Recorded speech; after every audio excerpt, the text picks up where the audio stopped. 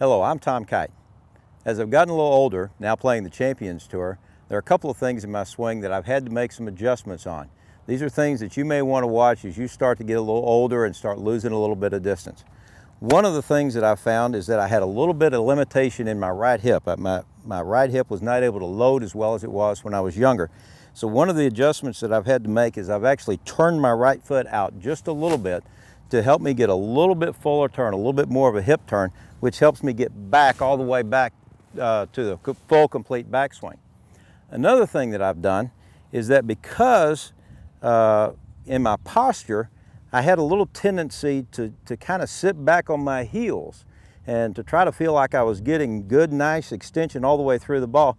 What ended up happening is that when I got back on my heels, then I would go down on the backswing, and then I would tend to pop up through the ball like that.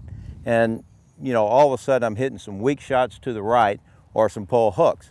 So the things that I'm concentrating on right now in my game is making sure that I'm nice and balanced. I almost feel like I'm actually on the balls of my feet, or actually a little bit toward my toes, which gets me in a position where now I can drive through and get back to my left heel when I'm going through the ball.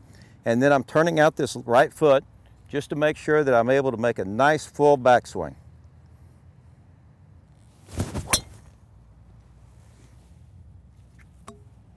I hope those things help you as much as they're helping me.